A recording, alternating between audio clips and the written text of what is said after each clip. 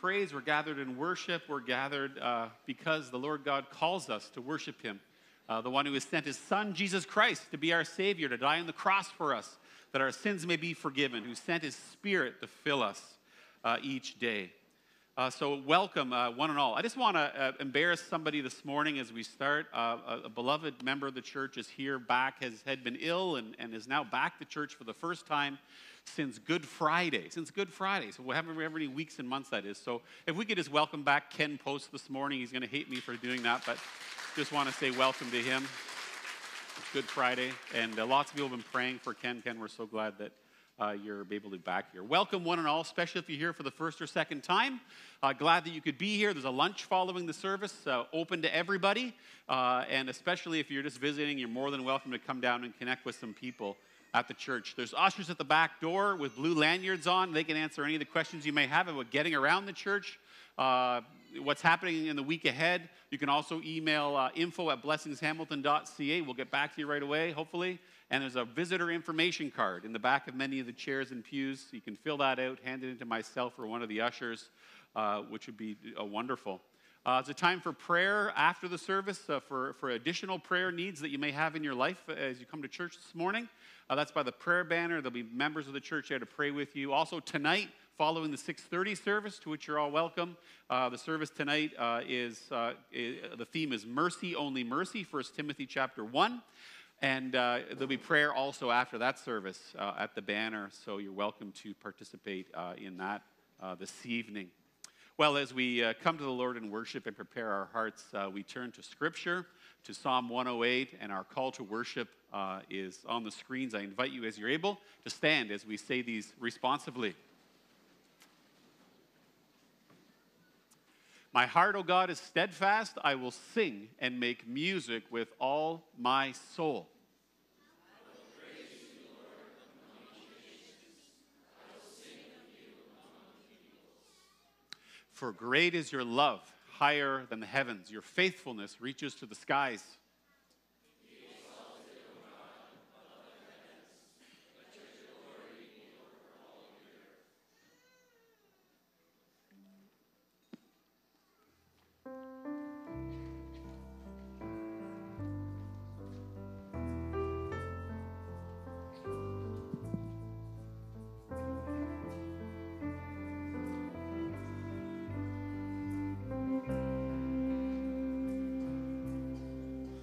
Though the nations rage, kingdoms rise and fall, there is still one King reigning over all.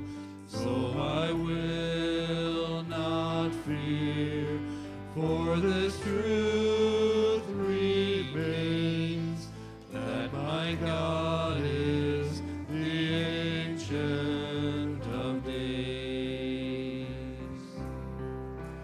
None above him, none before him, all of time in his hands. For his throne it shall remain and ever stand. All the power, all the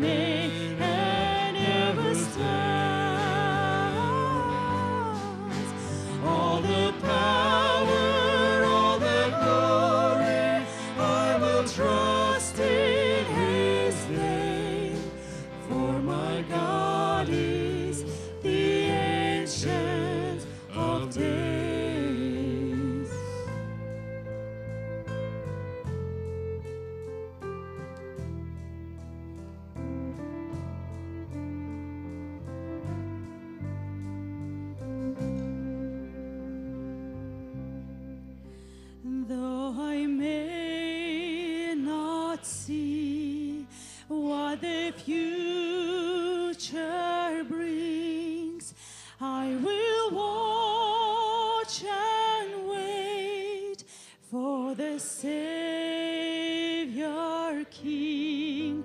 Then my joy complete, standing face to face in the presence of the Ancient of Days. None above him, none before him, all of time in his hands. For his throne it shall remain and ever stand. All the power, all the glory, I will trust in his name. For my God is the Ancient of Days.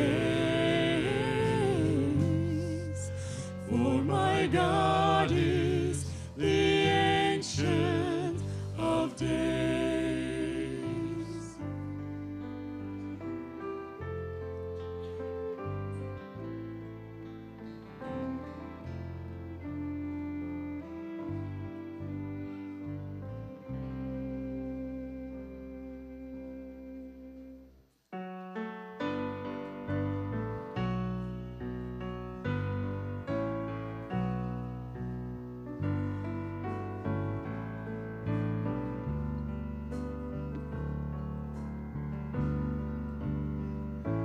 Bless the Lord, oh my soul, oh my soul, worship his holy name. Sing like never before, oh my soul, I'll worship your holy name. The sun comes up, it's a new day dawning. It's time to sing your song again. Wherever may pass and wherever lies before me, let me be singing when the evening comes. Bless the Lord, oh my soul, oh my soul, worship his holy name. Sing like never before, oh my soul, I'll worship your holy name. You're rich in love and you're slow to anger. Your name is great and your heart is kind. For all your goodness I will keep on singing. 10,000 reasons for my heart to find. Bless the Lord, oh my soul, oh my soul, worship his holy name. Sing like never before, oh my soul, I'll worship your holy name.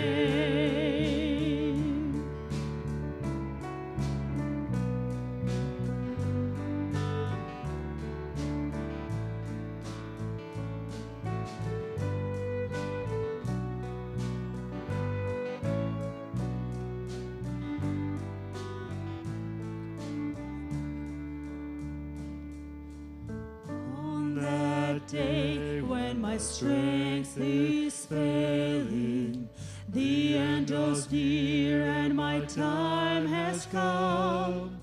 Still my soul will sing your praise unending. 10,000 years and then forevermore.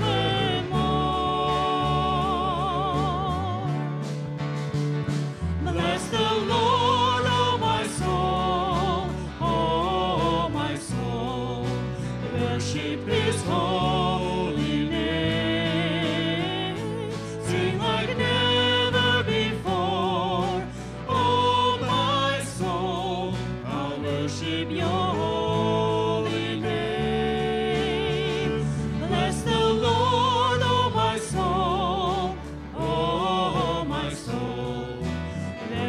His holy name.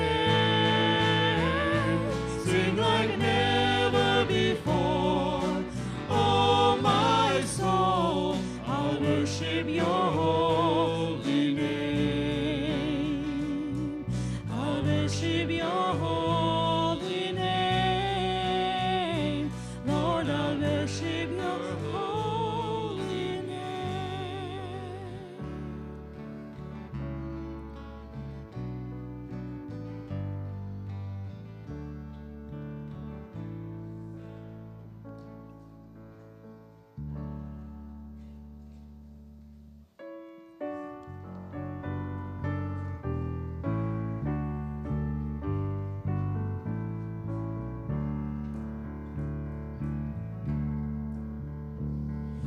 Crown him with many crowns, the Lamb upon his throne. Hark how the heavenly anthems of music but its own. Awake my soul and sing of him who died for thee, and hail him as thy matchless King through all eternity.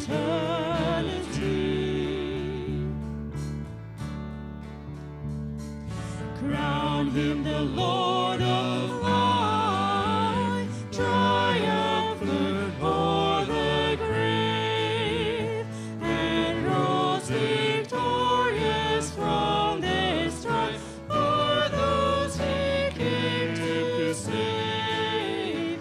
His glory now we sing, who died and rose on high, who died eternal life to bring, and life that death may die.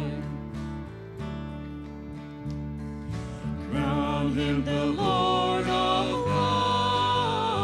Behold his hands and side, reach wounds yet visible above, in beauty glorified. No angel in the sky can fully bear this sight, but downward bends each burning God, and mysteries so bright. Crown him the Lord of heaven, one with the Father known, one with the through him given from the heaven glorious throne. To him be endless praise, for he never us has died. Be Christ the Lord through endless days, adored and magnified.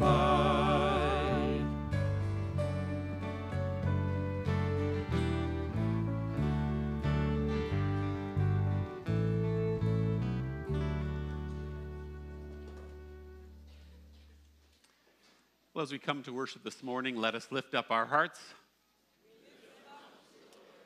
Well, we do read at Blessings during the Sunday morning service once a month. We read the 10 Commandments responsively in church from the Bible. They remind us of God's standards for how God calls us to live our lives with Him and with others. They're not cold rules, but they are a reflection of God's wonderful character. And they help us show our need, they help show us our own need of God's grace. They apply to each and every one of us equally. We, as people, can't pick and choose from the ways God calls us to live. And we come to this part of Scripture not saying, oh, wow, I just made it past that one, or I just squeaked by. No, we come recognizing instead as we read these verses our deep dependence on Jesus. for his forgiveness, and for transformation. And as we say them out loud together, we're also saying out loud together our biblical kind of values that we share, our biblical ethic for living, and they unite us together as a community in Christ called to live out God's love and justice. So I think I'll invite us to stand as we say these, if we could, responsibly from the... Let's stand together as we say these responsibly on the screens. God's will for our lives. You shall have no other gods before me, from Exodus 20, verse 3.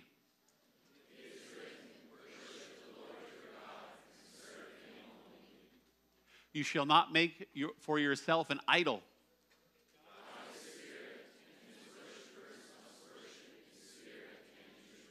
You shall not misuse the name of the Lord your God.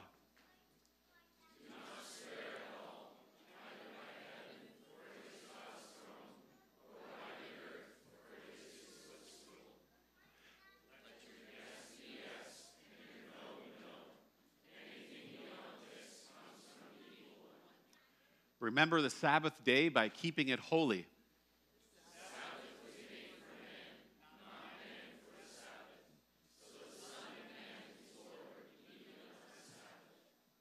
Honor your father and mother.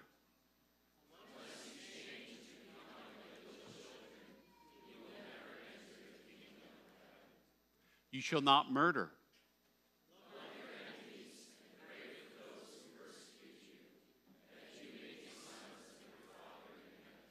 You shall not commit adultery.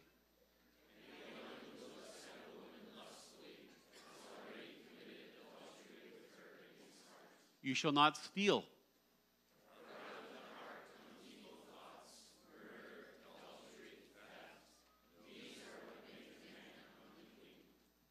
You shall not give false testimony.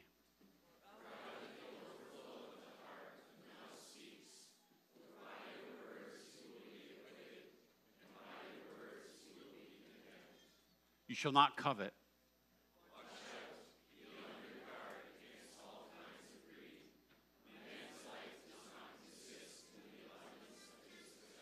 Thank you.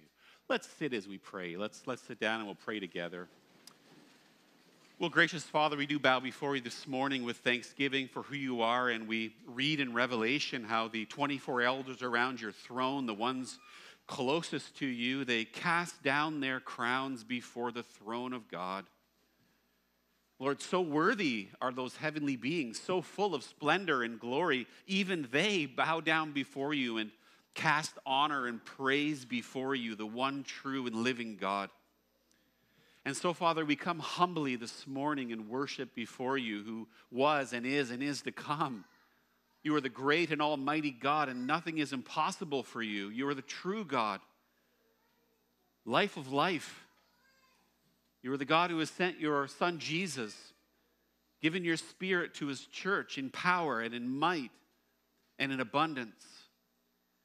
And Lord, we come humbly, bowing before you this morning, recognizing and confessing with some relief that none of us are perfect people.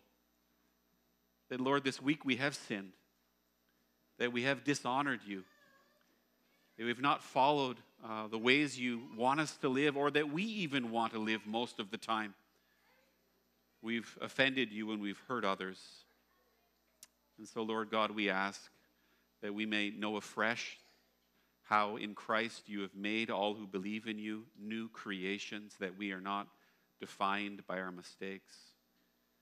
We're not held down by our sins. We don't get what we deserve because of them, but by the wonder and by some miracle, the Lord Jesus has given his life in our place. Though we deserve to die for our sins, he has died for us. And Lord, we pray that as we come to worship this morning, we may know ourselves to have clean hearts, a new beginning, and be new creations in him. And we pray that our worship, Lord, will be pleasing to you this morning in each and every way. And we ask this in Jesus' name alone. Amen. Well, two things. As the kids from 0 to 6 go to Calvary Kids, I got a handout for the kids who are grade 3, 7 up. handout for the sermon. So kids who are grade 2, 3, 4, 5, 6, 7, if you're staying in, come get one of these. Kids age 0 to 6, you can go for a Little Kids Club and Calvary Kids Club. And as all that happens, I'm going to say a prayer. So let's go. Here you go. Hi, guys. Go ahead. And Lord, we thank you so much for the kids who are going to the Calvary Kids and their leaders. We pray you bless them, watch over them, and guide them as they hear the gospel. In Jesus' name, amen.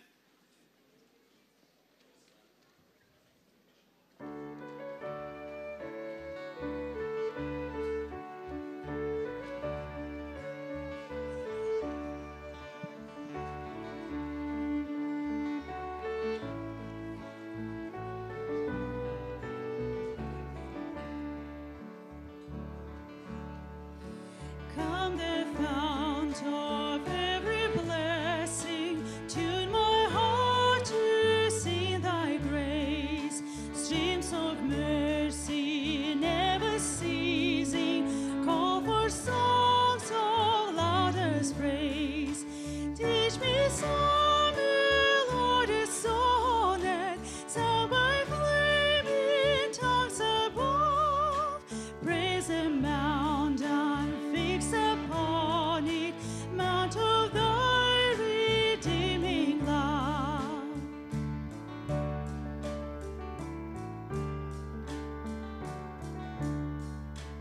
I was lost in utter darkness till you came and rescued me. I was bound by all my sins when your love came and set me free. Now my soul can sing a new song. Now my heart has found a home. Now your grace is always with me, and I'll never be alone. Come thou fount, come thou King, come thou precious Prince of Peace.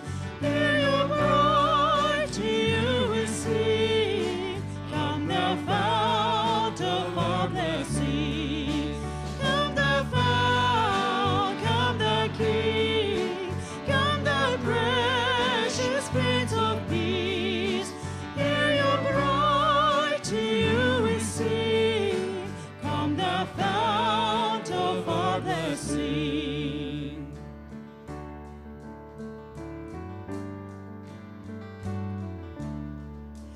Oh, to grace, how great a debtor daily I'm constrained to be. Let thy goodness, like a fetter, bind my wandering heart to thee. Prone to wander, Lord, I feel it. Prone to leave the God I love. Here's my heart, Lord, take and seal it for thy courts above. Come thou fount, come thou King, come thy precious Prince of Peace. Hear your bride, to you we sing. Come thou fount of our blessing. Come thou fount, come thou King, come thou precious Prince of Peace. Hear your bride, to you we sing. Come thou fount of our blessing.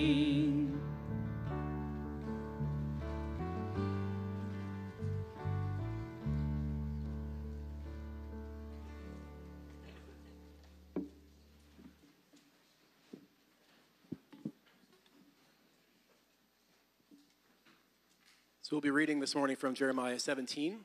So if you don't have a Bible with you, there's Bibles in the pews. There's a few in each row, and you can find this on page 665, or about just past halfway past Psalms in the middle of the Bible. So Jeremiah 17, verses 5 through 8. So as we turn to Jeremiah 17, verses 5 through 8, we hear a powerful image for living. either rooted in trust in the Lord or relying on ourselves. It points to Galatians 5, which describes the fruitful life that comes from the Holy Spirit. Let's listen to the words of the prophet Jeremiah, who describes the blessing of being deeply rooted in the Lord. This is what the Lord says. Cursed is the one who trusts in man, who draws strength from mere flesh, and whose heart turns away from the Lord. That person will be like a bush in the wastelands. They will not see prosperity when it comes. They will dwell in the parched places of the desert, in a salt land where no one lives. But blessed is the one who trusts in the Lord, whose confidence is in him. They will be like a tree planted by the water that sends out its roots by the stream. It does not fear when heat comes. Its leaves are always green. It has no worries in a year of drought and never fails to bear fruit. This is the word of the Lord.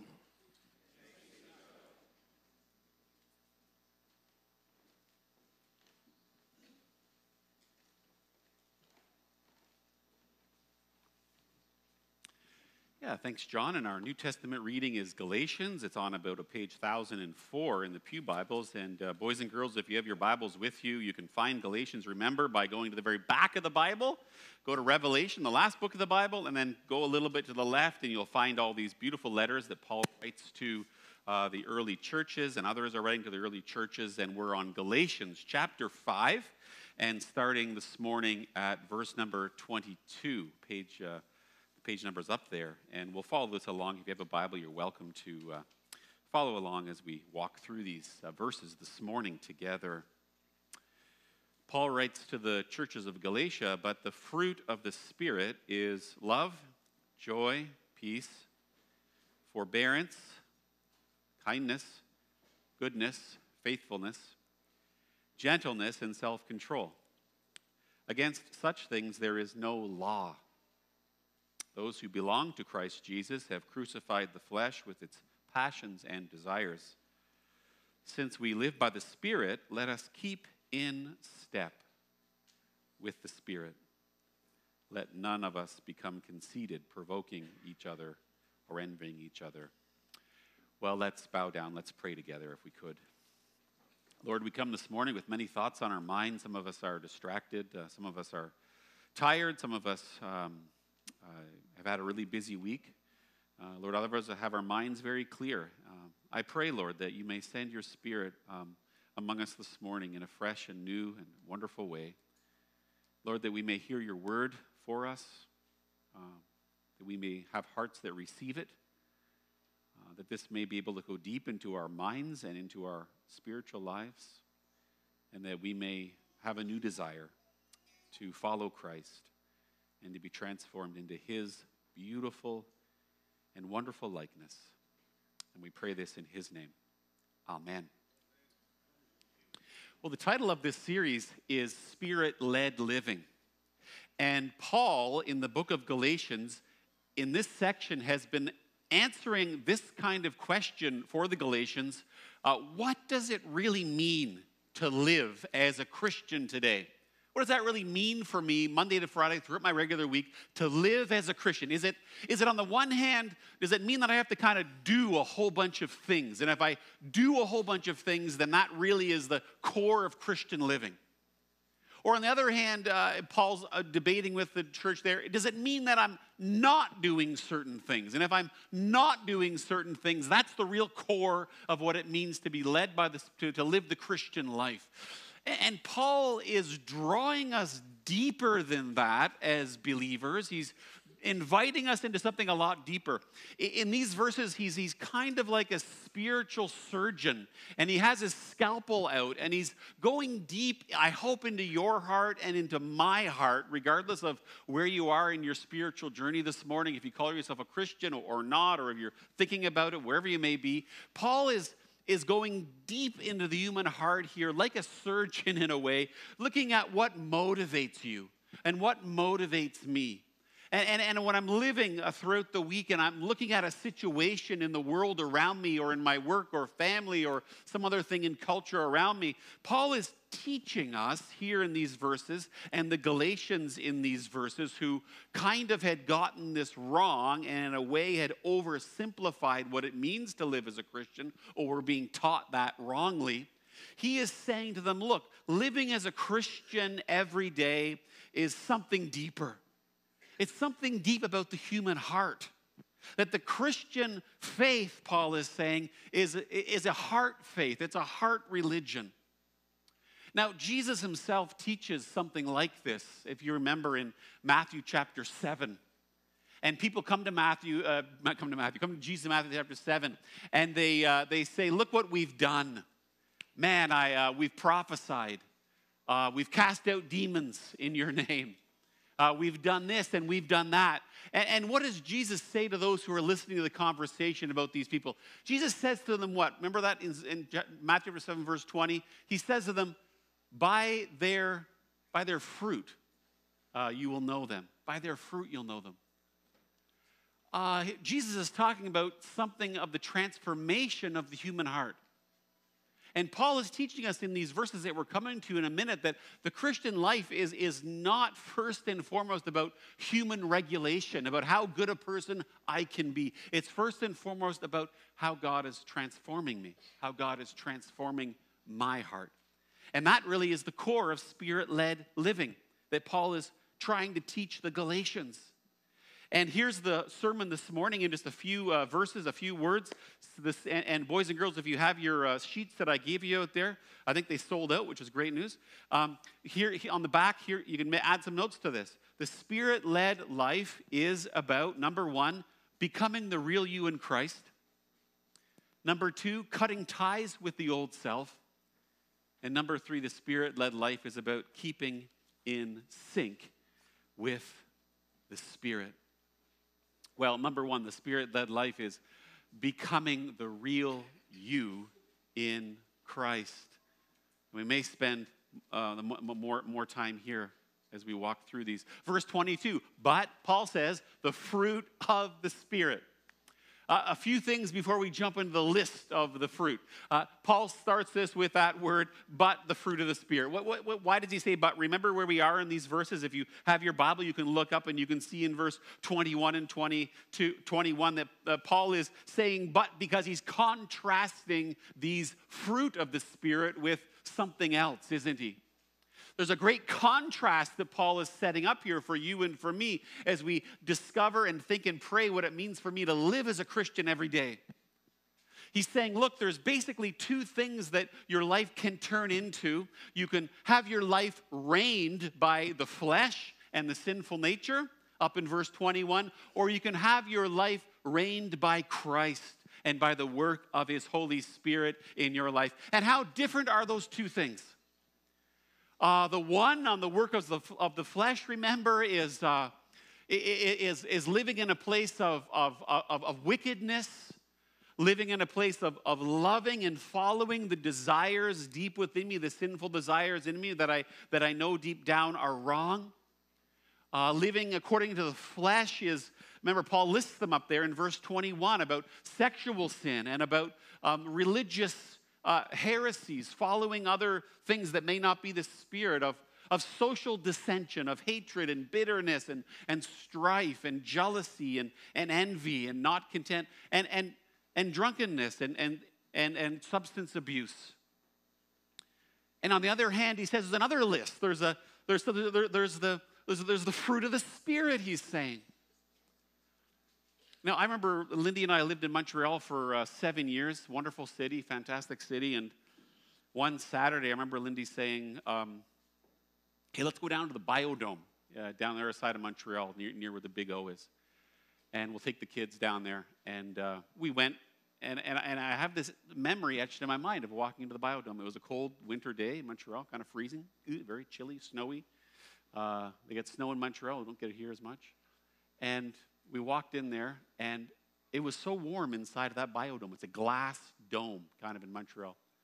And inside it was filled with this warm air. And inside were these huge tropical plants, like really massive, tall plants. The leaves were like 2 feet by like 6 feet high. They had these flowers inside the Biodome that were like, the blooms were as big as a suitcase. They had streams kind of flowing in there. And I remember walking into that, being so struck with how beautiful it was, how comforting that was. I can feel it right now, the warm air, and I can see those green leaves kind of just blowing, and I can see the winter outside the Biodome of Montreal and the snow and the ice. And what Paul is saying is there's a contrast between living in the flesh and living by the Spirit, which could not be more different. Living in the flesh, like I said last week, is like a bird pooping on your head and the poop running into your eyes. Oh, it's awful, terrible. Living by the Spirit is more like walking into a garden filled with good things, where grace reigns, where beauty reigns. Living by the flesh is kind of like my life is dominated by things that I hate, and I'm anxious and I'm guilty, and I don't know why I'm drawn to this wickedness. And living by the Spirit is, maybe it's more like standing in a mountain stream with bare feet and cool water going over your feet and thinking, this is refreshing. They're so different, the two. Living by the flesh and living by the Spirit. Living in a place of darkness that goes nowhere except deeper into my broken self, and living in the light of Christ. They're so different. That's the first thing I want us to notice as we learn about what it means to become the real you. Also, if you could just notice, but the fruit of the Spirit, if you could just notice here that there's a difference in the Bible between the gifts of the Holy Spirit and the graces of the Holy Spirit, or the fruit of the Holy Spirit, right? There's a difference. Let me tell you the difference. The gifts of the Holy Spirit in 1 Corinthians are different. The gifts of the Holy Spirit are specific gifts that there's not exhaustive list there, but that people in the church who are justified, who have given their lives to Christ, when they are justified, there's a new heart, a new beginning that starts in them, and believers have gifts to serve the church. They have certain gifts. Not everyone has the same gifts. For example, say someone came to me. I don't necessarily have the gift of encouragement. Some of you might have the gift of encouragement. If somebody came to me, say he was a guy who was married and he had kids, and he came up to me one day and he said, Pastor Greg, I just don't love my wife anymore. It's over. I'm kind of tired of it. I think I'm walking away. I might say, as someone who does not have the gift of encouragement, that's about the dumbest thing I've heard all week. Do you remember your wife when you first married her? Do you remember the day she walked down the aisle and your eyes locked? Why are you so distracted by other things? Get out of your, you know what I would say as a non-encourager? Grow up. That's a pretty cold thing to say, isn't it? It's very cold. Someone who had the gift of encouragement, I would say, do you want to be alone when you're 50, sitting at a bar on a Friday night alone and your kids are somewhere else? Is that the life you want? That's a bad life. Make an effort. I don't have the gift of encouragement. If you had the gift of encouragement, it's a very bad advice. You should not give someone that advice. It's cold, isn't it? It's very cold. It's not caring. It's not very deep either. It just says, don't do that. If I had the gift of encouragement, I might say to them, hey, brother, what are you running from? What's really bothering you? I might say to them, hey, brother, what's the pain in your life that you're covering up right now, that you're dealing with in a way that's destructive? Right? If you have the gift of encouragement, you might have that kind of conversation. Some Christians have one gift, say, of encouragement, and others don't. And the gifts of the Holy Spirit are not the same for everyone, are they? That's my sidebar example on the gifts. Whereby the fruits of the Holy Spirit, listen to this, the fruits of the Holy Spirit, every Christian is given, right? Every Christian is given the fruits of the Holy Spirit from the beginning of the list all the way to the end of the list. And that's the difference here. This is a global list for every believer, that God is going to draw these things into your life and my life because of the Spirit in me. And they are for everyone. And notice, before we get into the list as well, that they are singular. Have you noticed that before? Somebody mentioned this to me a few weeks ago, actually, in anticipation of this verse. It's not fruits, S, of the Holy Spirit. It is fruit, singular, of the Holy Spirit. What are we talking about here? Why is that? I think the reason is that as the Holy Spirit works in your life and in my life, God is not necessarily just working on one characteristic or another that are separate from each other. Understand this as we come to the list of the fruit of the Holy Spirit. I might have said fruits when I read it. Fruit of the Holy Spirit. That this is nothing less than the moral glory of Jesus Christ in all of its fullness being worked into the believer's heart, into your heart and into my heart. It's nothing less than that. It's nothing less than the moral glory of the Lord Jesus that's happening in me. We cannot separate these one from the other. And I can't pick and choose one or the other either. I can't say, hey, I want to be gentle, but I don't like the self-control one so much, for example. We can't pick and choose them. This is God, by his Holy Spirit, working the life of Christ in you and me. The Christian life is us having the life of God in our souls, having the life of Christ in me. And so when we pray, when we have our spiritual, when we're going through hard things, when I'm thinking about walking away from my wife, for example, what I do is I pray, Lord Jesus, will you please, by your Spirit, give me an extra measure of the likeness and moral wonder of Christ in my life and transform that pain and difficulty in my life into beautiful fruit that bloom and that grow and that are sweet to taste. Let my life, Lord, be like that. Heal me. And it's not too hard for the Almighty. It's the life of Christian discipleship, isn't it, that happens in this kind of way. We cannot separate one from the other. Okay, so now you're saying, Pastor, what about the list? Here's the list. Becoming the real you in Christ. Well, let's go through one by one. And I left blanks on those kids in grade 4 and 5. There's blanks there. You can fill them in as we go. But the fruit of the Spirit is, and I want you to see these not as human characteristics, but the life of Christ in me. This is the glory of Jesus. What is love? Love is to serve a person for their own good and not what it brings you. Love has a cost to it. Love is you or me being changed in our schedules and workloads and efforts because I'm looking out for what's better than somebody else, right? It's changing the time of your appointment because it's better for somebody else, or being home at a certain time because it's better for someone else in your household. Jesus says there's no greater love than this, that you would lay down your life for your friends. Love is so costly. It's about seeking and serving what is best for someone else, regardless of what happens for you. Love is not an emotion. It's part of the moral character, the wonderful glory. Joy. What's joy? Joy is delight in God. Right? Joy is delight in God, and delving into, enjoying the beauty of God.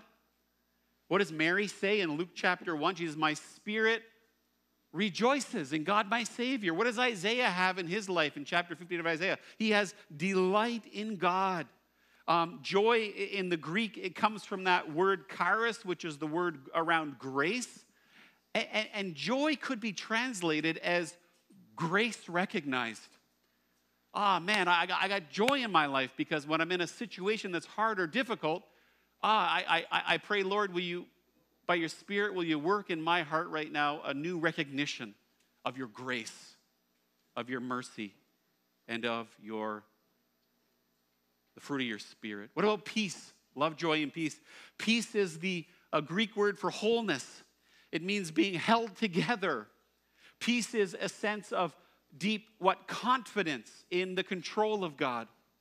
No matter what the situation is around me. Peace we see in the life of Jesus when he's standing in the boat in the storm and the waves are all bashing up against him. And things are going, the people around him are going crazy. But yet he's standing there because he knows God is God. He is God. He's not torn apart. Do you feel like in hard times you get pulled apart. Your mind goes in 10 directions. You're anxious. You're not sure what to do, what's next. That's the fruit of the Spirit is peace. I'm held together peace by the peace of God. Patience. What's patience? Don't ask me. I don't have that one. Ability to face trouble, right? Patience is the ability as a Christian to face a hard situation without losing your mind, without blowing up, without turning red in the face, and the opposite maybe of fits of rage from the flesh, right? Jesus is so patient. Peter, who denies him at the fire barrel and says, I don't know this man. I've never seen this man, Jesus, denies that he has a relationship with Jesus. Jesus meets him on the beach at the end of the book of John, and does Jesus lambaste him? Does Jesus lose his mind on Peter? No. Jesus is so patient with Peter. He doesn't blow up. He draws him closer. He opens his heart. What about kindness? Kindness is the ability to serve someone practically without doing it for manipulative reasons. That's kindness, right? That I'm going to serve someone in a practical way because regardless of what the outcome may be, there's someone who's in need, and I'm going to help them with that need through an action, practically, usually, and I don't really mind what they think of me after that, whether they say something nice to me or not, for example. That's kindness. What about goodness? Goodness is being the same person in every single situation, right? Doing the right thing in every situation. Jesus, in every situation he met, whether it was Martha and Mary and Lazarus, or whether it was the rich young ruler, or whether it was the Phoenician woman, whoever it was, Jesus was good. He was the same person in every situation. He wasn't vying and looking and twisting and whatever. It was every situation he was deeply good, inherently good, doing what is right, knowing what is right in every situation. What about faithfulness? Faithfulness, the fruit of the Spirit, the fruit of faithfulness. That's about being reliable to your word. Being a person who, when you say something, that the other person has no doubt whatsoever that's going to happen. What a joy that is, to be in a relationship with someone who's faithful. Was Jesus faithful? When Jesus, in Luke, sets his face to go to Jerusalem, to the cross, even though there's all kinds of difficult things in front of him, he knows even crucifixion, he does not give up on the mission the Lord has given him. Jesus is completely and utterly reliable, completely faithful. What about gentleness? Gentleness is the opposite of being self-absorbed. It's the opposite. It's the same as meekness. Sometimes it's translated meekness. Jesus says, I am lowly in heart. I am gentle in heart. There's a lowliness, a gentleness to Jesus. The opposite of thinking about, oh, like me. I want to make sure that others around me are cared for and blessed. And the last fruit is self-control. What's self-control? It's the ability to be able to see what's important in a situation, not what's urgent, right? You're in a situation, you might be drawn to that thing. Well, that's not really that important. What's the big picture? What's the thing that matters the most in this situation? Jesus was full of self-control. When the devil tempts him in the desert around his physical needs, spiritual needs, power, Jesus is able perfectly to respond to him with Scripture. I hope you'll see, if you're looking this morning, for what it means to be the real you, what it means to grow as a Christian. I hope you'll see that this is the person, this is the kind of heart, that kind of harvest that God wants to develop in us, right? God, wants us to do this and not do that, but that's all of an outcome of a Spirit-led life, of a heart that is transformed into love and joy and peace and patience and kindness and goodness and faithfulness and gentleness and self-control. Lord God, will you grow in me the moral glory of Jesus, that others may experience that in me. Lord, I have so many failings. Will you grow these in me? I personally, friends, have so many failings. Lord, will you grow these in me? Can you pray that prayer this morning?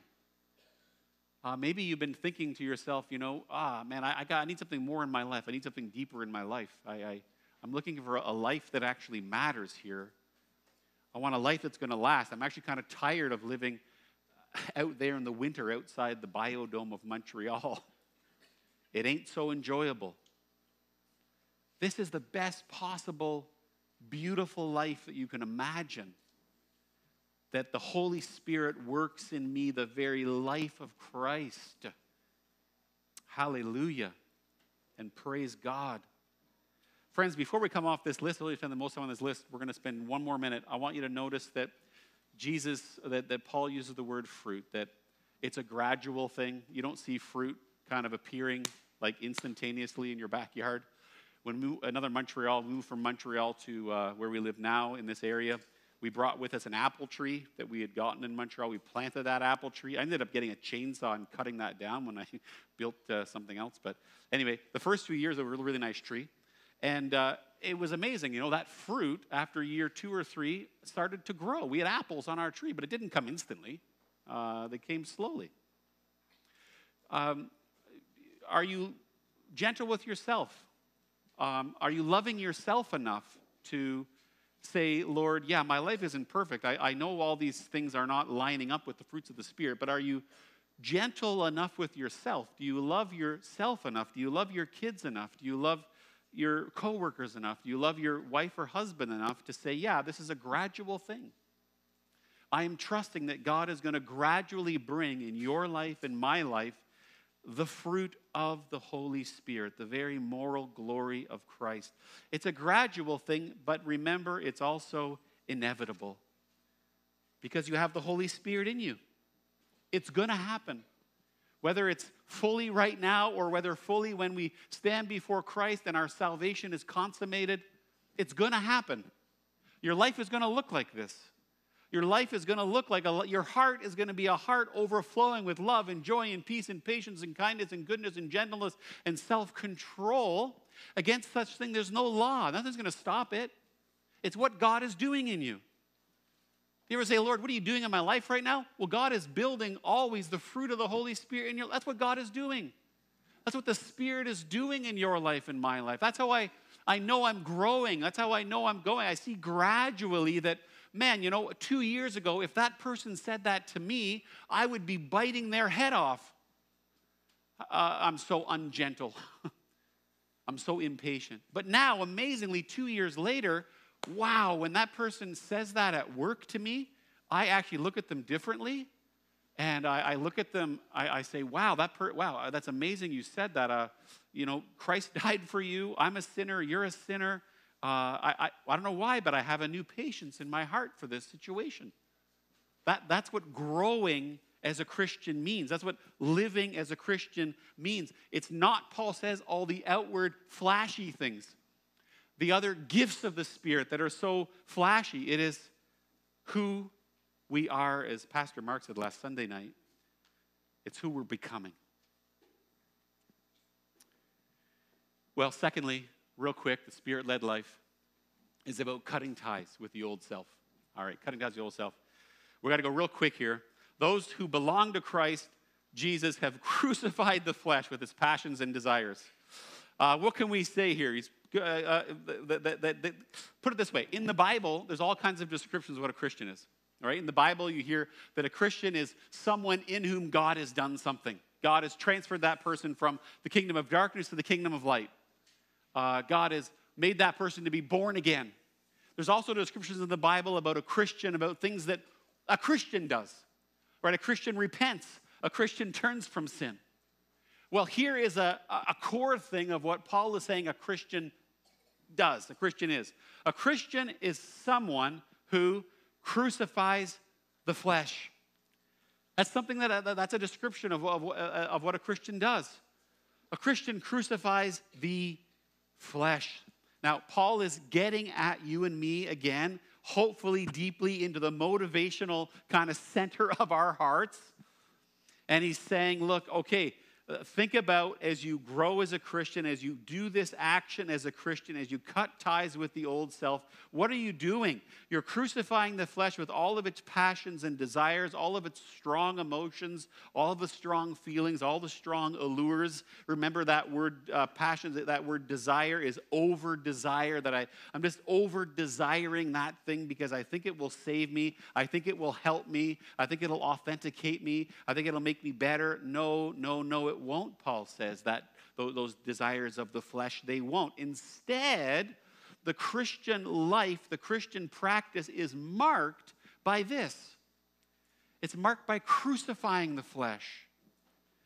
Did you know that the metaphor here Paul is using for you as a Christian and for me as a Christian is this unbelievably vivid metaphor, this word picture, that a Christian, do you think about this when you think of a Christian living by the Spirit? A Christian is someone who walks around like a condemned criminal, carrying their cross on the way to execution. I mean, that's one of the marks of the Christian life, that you're walking around kind of like with a half a cross on your back, going to the place of execution to do what in my heart every day by the work of the Spirit? To kill the desires of the flesh. To do so without pity, because those desires of the flesh deserve it, right? They're evil. When I want to break a sexual ethic on how I live out my sexuality, when I can't stop but thinking about how jealous I am of someone else, when I desire so much that thing that will comfort me for a very small moment, but I know really is not from God. Paul says that we are called as Christians, as painful as it is, as awkward as it is, to take that work of the flesh and to crucify it, to nail it to the cross. Not the cross of Christ, but to the cross of the heart, as it were. That we're called to take those works of the flesh and nail them there. And you think in your heart for a minute what that work of the flesh is in your own life this morning that you know needs to be crucified with big nails or structural screws, which I learned about this summer with my home reno. Do you as a Christian look at that thing you've crucified on the cross? Lord, I want it gone from my life. I'm nailing it up there to the cross of my spirit. I'm saying it's gone, it's over, it's finished, it's no more. Do you nail it up there and say, you know what, I might just take that off this week a little bit, and I might just take it down from that cross of my heart and look at it a bit. It's kind of nice. That gives me a bit, I might just look and caress it a little bit. That sin, that work of the flesh. No. Paul says, take that work of the flesh, whatever it may be in your life this morning, something sexual, something in social relationships, something in what you believe religiously, something in substance abuse, how you comfort yourself if you are in that way, that fit of rage, whatever it may be, bitterness, whatever that thing is. Paul says, just take that as a Christian practice and by the help of the Spirit, nail it to the cross. Never take it off. Never look at it again. Never caress it. As painful as that will be, and it will be painful if you have been sinning in a way that you're walking outside the biodome in the winter and you're like, man, I love that thing. Oh, man, I maybe I'm having an affair outside of my marriage this morning, and emotionally or sexually. And that person, all I can think about is that person. I'm not married to them. Man, I think about them all the time, and it makes my heart kind of warm when I think about them. Take that and crucify it to the cross, says Paul. It's painful. It might hurt for a minute, but it's got to be decisive. Turn your back on it. Peter says to the Christians in Pentecost, repent and be baptized. It has to be decisive. And the Holy Spirit will help you for it to be decisive. It's gone. It's finished. It's no more. There's a whole world of beauty and a whole world of glory and a whole world of love, joy, and peace and the glory of Christ that is for you instead. What a wonderful thing that is. What a joy. What a freedom that is. What is God calling you this morning to crucify? To cut ties with the old. I hope you'll come talk to me or an elder after the service if something in that has really struck you this morning. And number 3, real quick, the other thing about Spirit-led living is we're called to be keeping in sync with the Spirit, aren't we? We're called to be keeping in sync with the Spirit. The Spirit-led life is me keeping in sync. And I won't have much time for this, but just to say, Paul says, since we live by the Spirit, that is the way that's in the past. This is how we live as a Christian. I'm being led as a Christian by a shepherd. God is leading me as I live. And the next part is, let me keep in step with the Spirit. Stay in step with the Spirit. And in Greek, that is, if we live by the Spirit we should also walk. The Holy Spirit is back to back. It's all about the role of the Holy Spirit in my life and the power of the Holy Spirit in my life. And what does that mean to keep in sync with the Holy Spirit? Let me just ask you this. Christianity is not a cold way of doing this and doing that, Paul says. No, it's not that. It's about keeping in sync with the Holy Spirit. What does that mean? When I was a kid, our parents and my sister, we'd walk places. I remember walking like in amusement parks and so forth. And I have this vivid memory as like an 8-year-old kid of looking down as I walked and watching the 8 legs all stepping as we walked.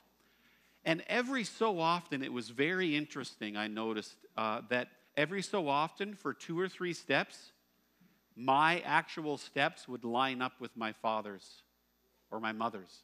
And it'd be like, we'd all be walking at the exact same kind of time. Isn't that the practice of the Christian life? If you're wanting to grow deeper, don't be hard on yourself. Don't be cold with yourself or others, but go deeper into asking the Spirit, Lord, I belong to Jesus. The Holy Spirit dwells in me. I'm going to set my mind on the things of the Spirit. I want to walk by the Spirit every day. I want to be in sync through the Word with what the Holy Spirit is calling me. And in verse 26, he says, don't be conceited. Do people see a world of grace in your life? Do people see a world of the fruit of the Spirit in your life?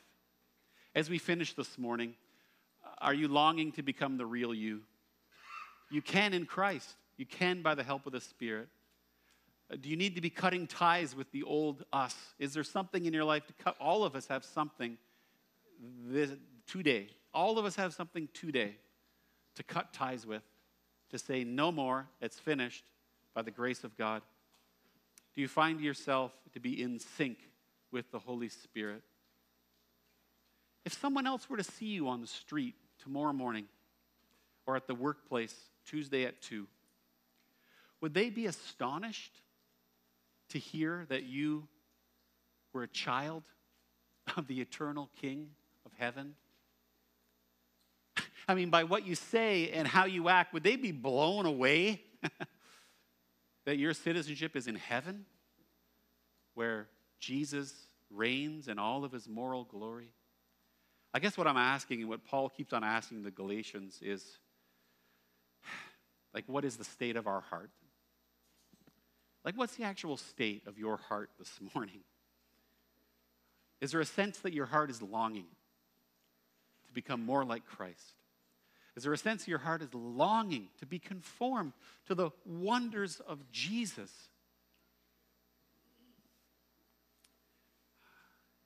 If it's not, wow, that's something to really grow in. If it is, as the prophet Jeremiah tells us, that promise that we'll have a heart of flesh. If it is, rejoice. Because the Christian life, the Spirit-led life, is about having a heart that is open and soft and being transformed by the power of Jesus. Let's pray. Oh, Lord, thank you for this opportunity to be in your word. Again, a bit of a hard list to go through and apply to our lives, but Father, will you bring us deeper, I pray? Bring every one of us deeper into what it means to walk with Christ, to keep in sync with the Spirit. Lord, let us leave here so encouraged that you love us, that you care for us, that you're changing us. And Lord, do change us, because we need changing. And we pray that you may do that in your way and in your time, and that you may be pleased with our lives. Lord, we love you. We thank you. We want to be more like Jesus, and we so badly need his help. We pray these things in his name. Amen.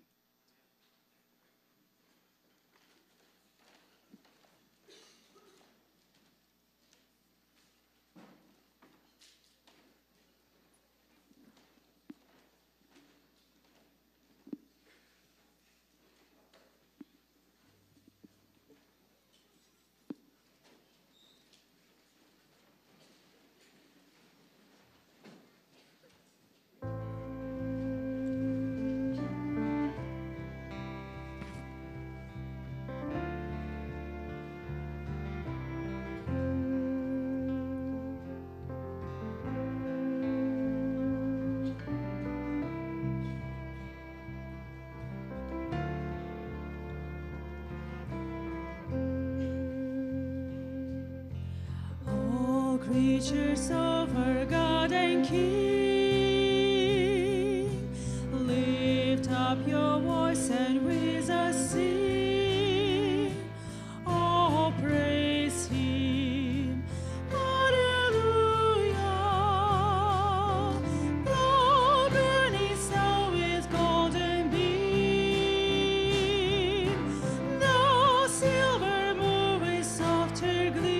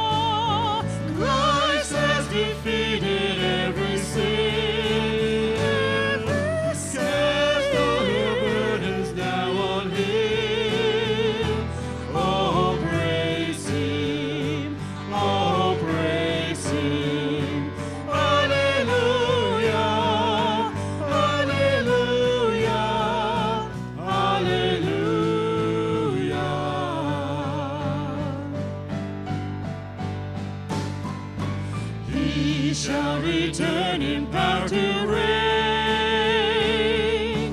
Heaven and earth will join to sing. Oh, praise him. Hallelujah. Then who shall fall on bended knee? All creatures of our God and King. Oh, praise him. Oh, praise him. Hallelujah. Hallelujah. Oh, praise him. Oh, praise him. Hallelujah. Hallelujah.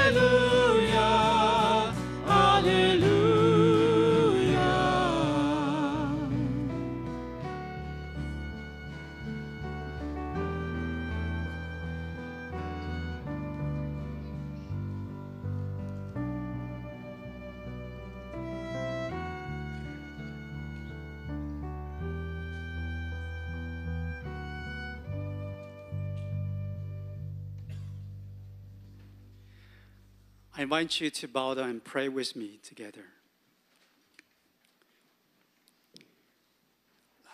Dear Heavenly Father, gracious God, thank you so much for gathering us here every Sunday as a church with one mind and united hearts to worship you and praise you, and be blessed by your holy presence through the Spirit and the Word. Today is the day of international prayer, the International Day of Prayer. We acknowledge now here that worship like this is such a privilege. We should always be grateful and cherish, for we know that at the same time here there are many places and countries in the world that your people are under persecution, where public worship like this is not allowed. Christians are suffering or even arrested or tortured for your name's sake. Almighty God and merciful Lord, we pray that your protection, strength, and courage for believers living under sufferings, for our dear brothers and sisters, Steve and Sophia, and Yiwan, and many other Christians in China or all over the world. We pray that you mobilize Christians from every corner to help them in practical support and through their donations, advocacy, or providing refuge, as we wanted to remember those in prison as if we were together with them. Father, thank you so much for mobilizing your children from different churches from Canadian Reformed Church to start a missional congregation like this called Blessing Christian Church about 10 years ago. Thank you for keeping us alive and active in your mission and attracting more and more people to join our church, to join the big family. We pray especially for those 8 to 10 people who joined in our membership class yesterday, that they feel a strong sense of community here and continue to be enriched and nourished spiritually for a kingdom's sake. We pray for the outreach event this Wednesday evening. Please anoint the speaker, Pastor Winston, and me to inspire and motivate your beloved children, whoever comes, to be strengthened in faith and love, equipped with wisdom and truth, to love our neighbors as ourselves, to preach the word, be prepared in season or out of season, and to declare the praises of him who called us out of darkness into his wonderful light. Lord, thank you so much for hearing and being with us. In the name of Jesus, amen.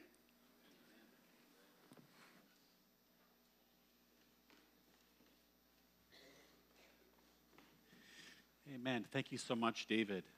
There's a time in our service now for an offering. If you're visiting today, you're not bound to do this. This goes to the deacons who have a ministry of mercy and compassion in the area and in the church. And there's a cause of the month, which is for one of the refugee families that recently was supported by this church and another church in the city. You might recognize they've been in Blessing several times. There they are. And this is you can give. If you give today through deacons@blessingshamilton.ca, a portion will go to this cause and the work to help this family land here in Canada and get going. And a portion of it will go to the regular work of the deacons. And if you're a member of the church, you can also remember the regular givings to the ministry budget of the church through a different email. And you can find that on Church Social.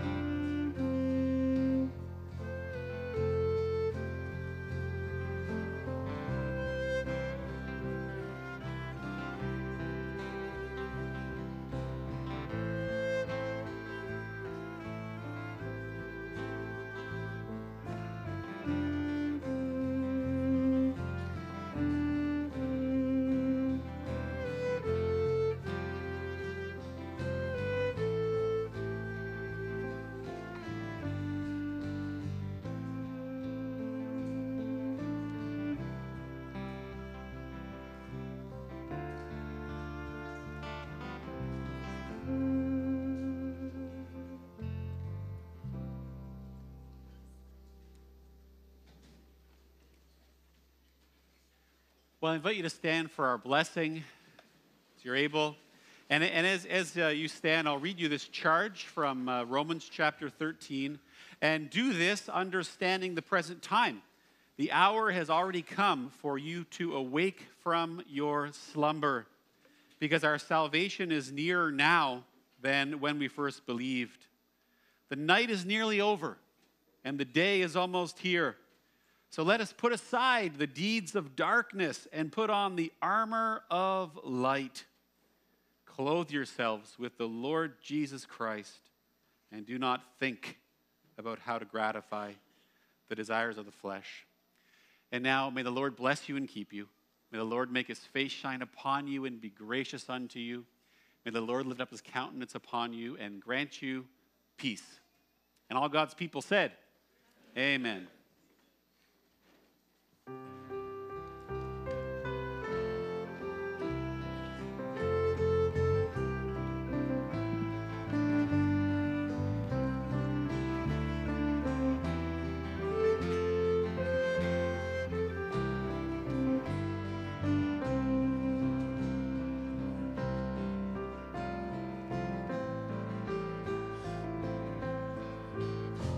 There is one gospel on which I stand for all eternity. It is my story, my Father's plan. The Son has rescued me. Oh, what a gospel, oh, what a peace, my highest joy and my deepest need. Now and forever he is my light. I stand in the gospel of Jesus Christ.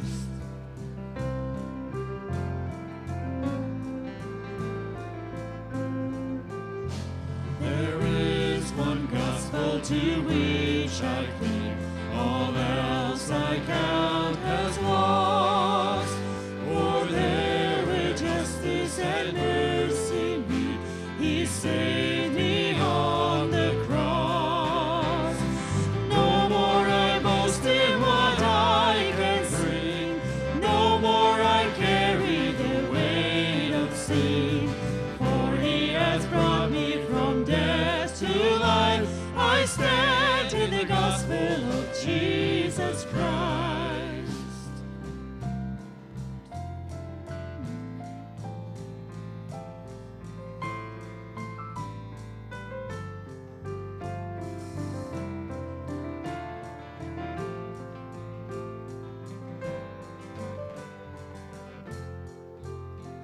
There is one gospel where hope is found.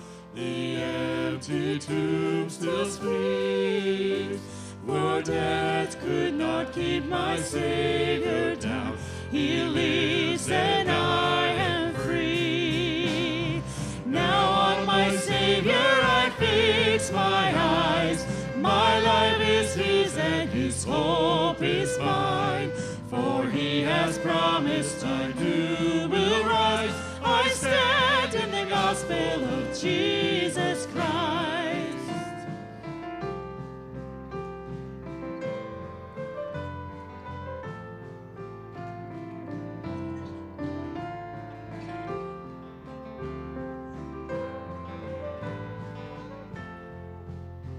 And in this gospel the church is one. We do not walk alone.